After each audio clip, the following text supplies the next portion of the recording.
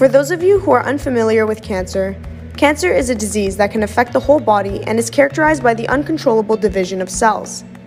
Usually, these cells begin as normal. However, if they become damaged or an error occurs during division, they no longer follow the body's instructions of when and when not to divide.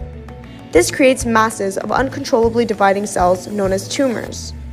Tumors can remain localized, for example, in only one area, like the leg, or can spread to other areas in the body through a process known as metastasis. So what's the big deal? Well, cancer currently remains one of few uncurable diseases and unfortunately affects a large portion of the population. Currently, cancer is treated using strong drugs such as chemotherapy, high-level radiation, and surgery, just to name a few. However, to maximize chances of survival, early diagnosis is key.